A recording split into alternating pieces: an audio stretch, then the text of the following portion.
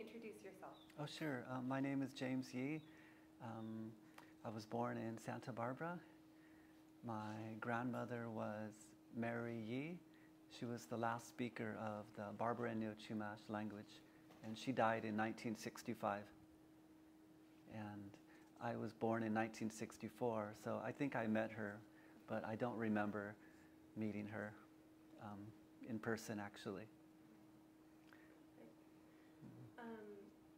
Can you do a little bit of a language demonstration, and before you do, introduce the language and okay, sure. Well, I'm going to be speaking the Barbareño Chumash language. The last native speaker, which means that she grew up with the language, speaking the language as her first language, was Mary Yee, my grandmother.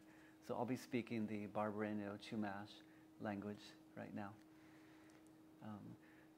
So haku haku pi tap hi santa wala wala, which means, do you want the translation now?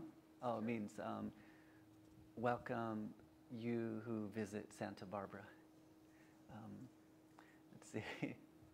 So I'm still I'm only a first year speaker of the language, so I haven't progressed to the advanced level yet. To show hiki antique hippiwi hi iti, which means our spirit is glad that you are visiting here. And kakti, James Yee kakti, which means my name is James Yee. Kiki hipiti, which means what's your name? And mep shumawish means how are you, or are you healthy? Kash cholit, which means I'm fine. Look at my notes a little bit.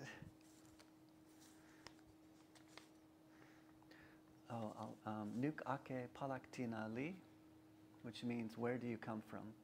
And kaktinali Santa Wala Wala, which means I come from Santa Barbara. Okay. Do you need more of the language? Okay. Okay. Would you elaborate a little bit? Okay. Would you elaborate a little bit on how you got started with the Barbareño Chumash language? Oh, sure. Well, I'm 52 now, but for most of my life, I wasn't interested at all in the Chumash language. And actually, I have a graduate degree in education, so I spent a lot of time teaching English in Japan. So I learned how language acquisition and how to teach the language. Of course, I was teaching English, and I already know English. Teaching Chumash language is very different because I'm starting from zero. I don't know the language at all. And how I got interested in it, I think my aunt Ernestine, my father's sister, she got me interested in the Chumash activities. And at first I wasn't interested in it. She kind of had to drag me into it, and that was a few years ago. But then once I started getting involved in the activities and started being exposed to the language a little bit, I talked with my aunt, and she asked me if I'd like to teach the Chumash language classes because of my background in education and teaching language. So we started classes this year at the end of February, so about 6 or 7 months ago. And so I started from zero, and I didn't know what materials we had available, so I had to really gather the materials. That was very difficult because I had to look through doctoral dissertations and some online sources. So it was really hard to gather the material, and I wasn't sure how to teach it. I couldn't even make a curriculum because I didn't know what was available out there. But basically that's how I got started teaching the Chumash and learning the Chumash language. That's amazing.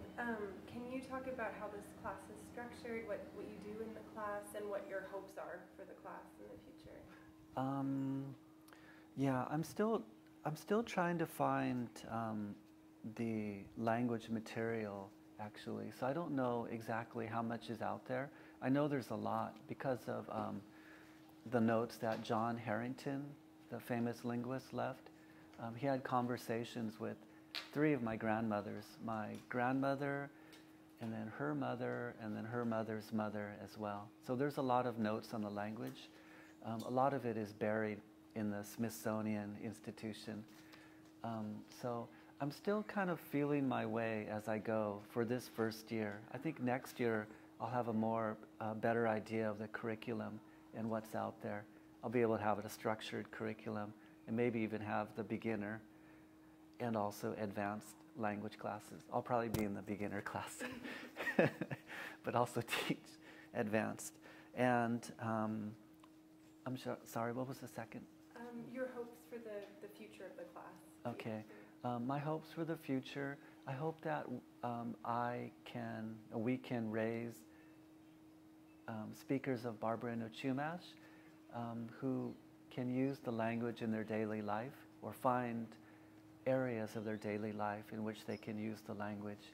I don't expect anyone to become fluent, although that's my long-term goal, to become really fluent in the language. But I hope people can use the language in their daily lives, and I hope it can become part of their lives. Yeah, we're good? Yes. Thank you so